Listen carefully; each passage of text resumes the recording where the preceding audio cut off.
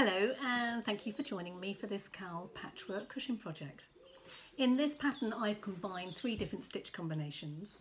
In the middle I've got the honeycomb stitch, and then around that I've alternated 2 other stitches, the trellis and the mock cable stitch. They might look a little bit tricky, but along with my pattern which I'll put on the website, I'll also add some very simple little videos just to show you how to construct each stitch.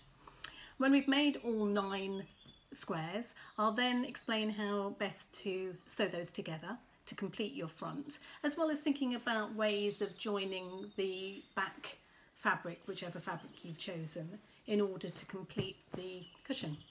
I really hope you enjoy this pattern.